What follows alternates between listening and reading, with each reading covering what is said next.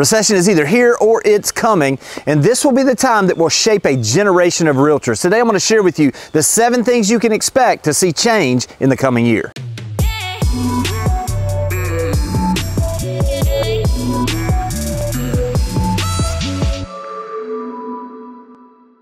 Well, change is inevitable, and that's what we're seeing in the real estate market and have seen for the last year, and anticipate we will continue to see for at least for a little bit into the future. So what can we do to understand that this change in the market and how it's going to affect the next generation of realtors? How is it that you can take this change and use it as an opportunity for you to grow your business and not just go through this recession, but actually grow through this recession? So I want to kind of give you a state of the market, so to speak.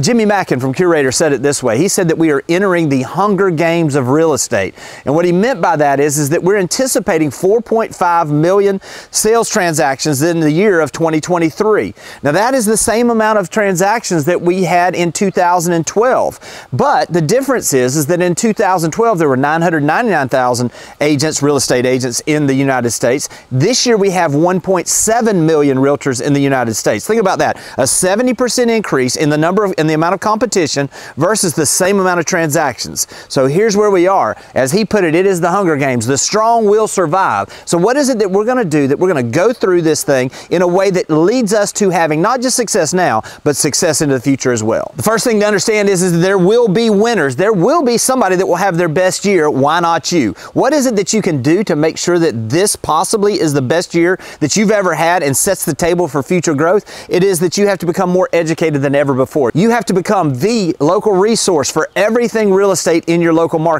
You have to do more video. You have to market your face off. You have to be the person that when people think about real estate, you're the first person they think of. When you do that, not only will you have success this year, but you're setting the table for an amazing amount of success into the future as well. The second thing we're going to see and that will shape us into the future is grit will be revealed. Those people that are willing to understand that this too shall pass. Those people that are understanding that it is about having conversations and building relationships. Those people that are willing to understand that transactions are going to fall apart and they're going to keep moving forward. Those people that are going to realize that sometimes they don't get the listing and that person they counted on didn't do it the way they thought they would.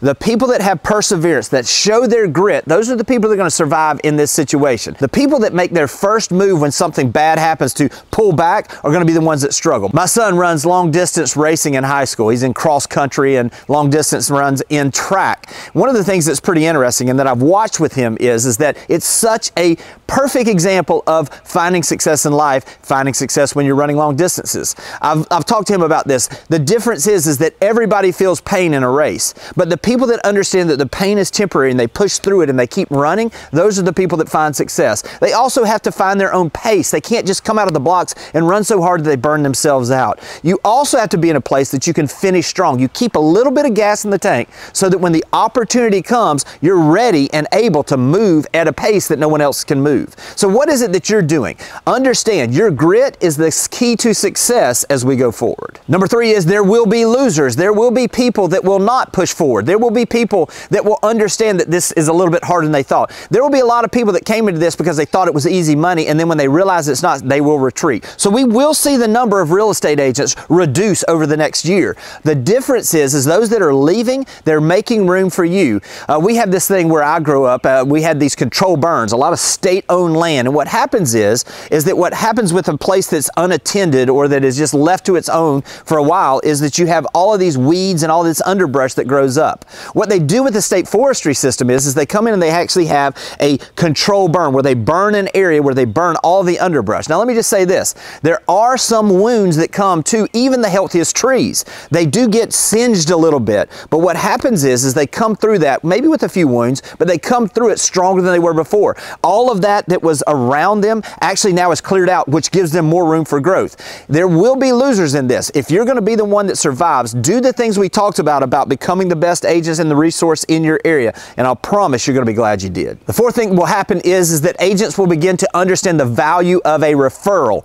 A referral is the easiest part of our business. Now, that could be a referral from a past client, from your sphere of influence, or even from other agents. Now, what happens is when we go through these things, we find the other agents that are going through it as well and that are growing through it, and we begin to build these partnerships with agents in other markets. Now is the time for you to begin to build those relationships with everyone in those other markets, because ultimately those referrals are not just going to help you get through this next year. They're going to build a foundation of business that you'll have steady number of transactions year after year from that core group of people that you grow with. Number 5 is that commission will be compressed. And when we have these times and we have this hunger game, so to speak, is certain agents are willing to sacrifice their commission to be able to just get a transaction. So what you're going to see is you're going to see desperate agents, almost like a last gasp, where they will reduce their commissions to try to get these transactions. They're chasing these transactions.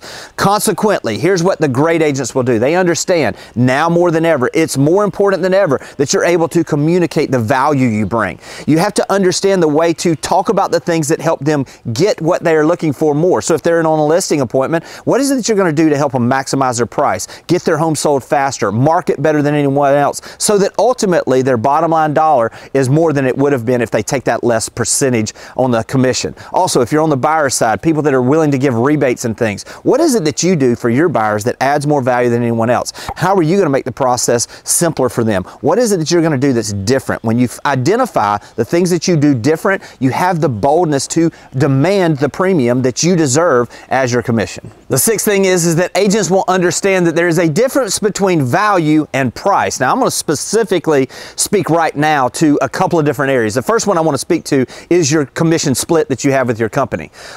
We had a lot of people that when the market was great, that they left our company because they got a higher split. Ultimately, when you're in a difficult environment, you understand the value that was being brought to you. You understand the opportunity to have somebody to help guide you through this. Are you surrounded by people that are giving you value right now and helping you do deals when no one else is doing deals? Are you surrounded by a group of leaders that have been through where we are going into? Because ultimately, here's what happens is, price is what you pay. This is the way Warren Buffett says it. Price is what you pay, value is what you get. Are you getting the value, or are you focusing on the price? Ultimately, be at the place that's going to give you the opportunity to do more business, because when you do more business, you make more money. Let me also speak to value versus price when you're thinking about marketing. Evaluate all of the expenses you have. When we have this time, really one of the best things that you can do is to understand that you need to evaluate exactly where you're spending money in your business and what value is it bringing you. Is it bringing you value and where you have a positive return on that investment, or is it something that you've just always done?